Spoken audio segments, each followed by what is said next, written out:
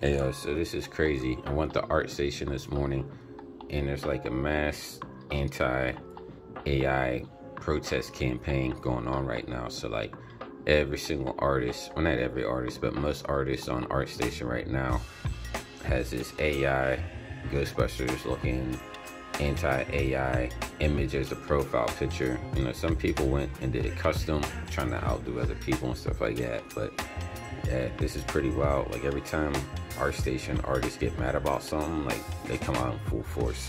It's pretty crazy.